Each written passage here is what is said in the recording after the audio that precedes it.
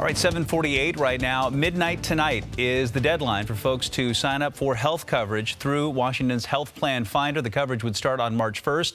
American Indians and Alaskan Natives can enroll year-round. Washington Health Plan Finder Business and Medicaid also open year-round, and it is also the last day to sign up for Obamacare. Joining us this morning, Washington Health Plan Finder Director of Communications, Michael Marchand. Good to have you. Thank you, Bill. All right, so a lot of questions for folks today.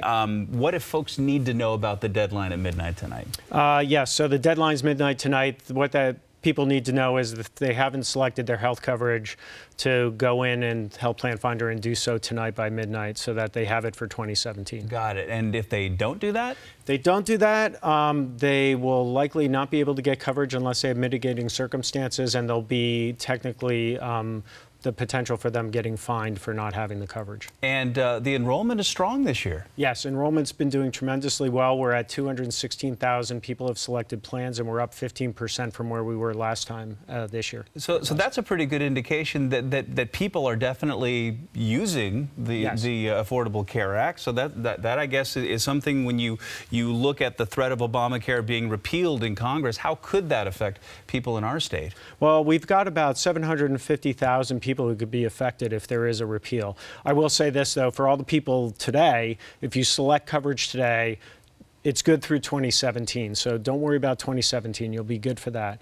But moving forward, of course, I think a lot of us have a lot of questions, and we'll be seeing what comes out of D.C. related to regulations and how it's affecting. And, you know, from your perspective, you know, when you talk about repeal and replace, the replace part is complicated. And I think the administration now understands that you can't just simply say, oh, we'll just go ahead and replace this.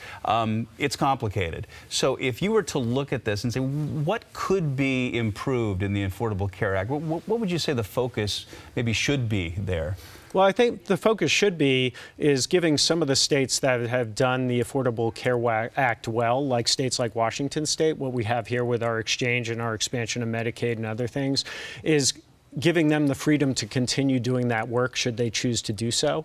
And I think there are some legislators in D.C. who've put forward some ideas that would enable states like ours to have the freedom to continue some of the work that we've done in a bipartisan way, even in our state legislature, to continue the good work we've done. Fair to say Washington Health Plan Finder has been a success overall, right? Yes.